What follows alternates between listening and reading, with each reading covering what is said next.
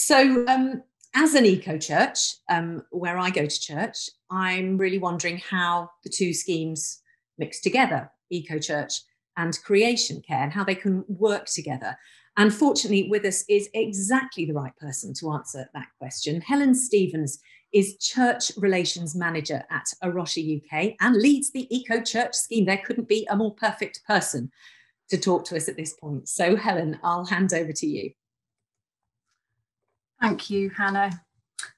It's a real privilege to join you this evening for this event, which, as much as being a launch, feels like it should also be a point to pause and celebrate what, as Annabelle has alluded to, is undoubtedly 12 to 18 months of hard work by her and the team at St Paul's in Dorking.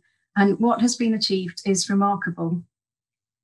We've seen an interesting shift during almost 5 years of running Eco Church, from churches struggling more with how to incorporate caring for creation into their worship and teaching and struggling with saving energy in their buildings, to lifestyle as being the category which most often presents challenges.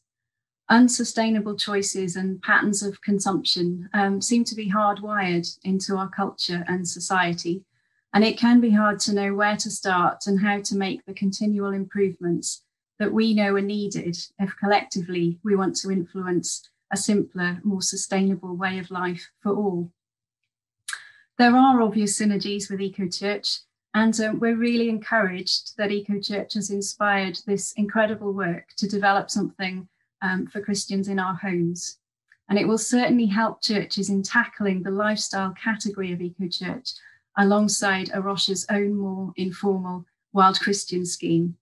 And the lifestyle category, I think, as Dave mentioned, perhaps has struggled a bit and perhaps has been hard to tackle because there hasn't been a tool like this. And whilst we ask churches to go out and encourage us in our homes to take these actions, this framework will be really helpful.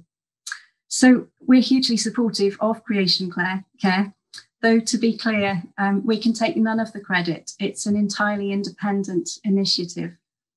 We're very open, though, to sharing lessons that we're learning from 5 years of running Eco Church, and we'll hopefully work closely with Annabelle and follow the progress.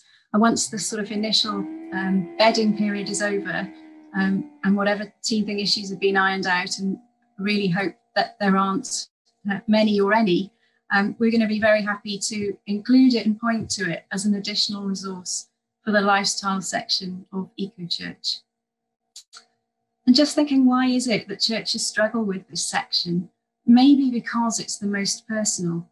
Each of our circumstances is different, and some of the choices are financial ones, such as purchasing local or organic food, which is why I think it's beholden on all of us in our churches to campaign for fairness, for example, in a shift towards access to healthier food for all. I was really struck by a news item last week about 2 vicars in Burnley who'd been feeding local families, those who have fallen through the cracks of any more formal support. And it left me thinking, how does sustainability, or indeed lifestyle considerations, fit in communities where churches are helping people just to get by and have some food, let alone locally grown, fair trade and organic? I was reading actually just earlier today about a church in Liverpool that's using its community garden to grow herbs and vegetables, which are then being taken to a local food bank to give people a chance to eat fresh and locally grown produce. Well, this is perhaps one for a longer conversation than we have time for now, but I think it does have a lot of relevance, not least in us playing our part in tackling some of the systemic issues in our society, which we might do, for example, through the global and community engagement part of Eco Church.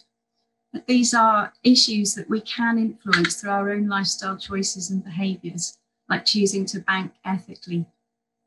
So I think this creation care initiative will be a tremendous asset to many of us in our daily lives, providing a framework, as Eco Church does, for helping us to make and measure our progress. Congratulations on launching such a comprehensive programme for Christians in our homes. And we at A Rocha will give you all the support that we can. Thank you.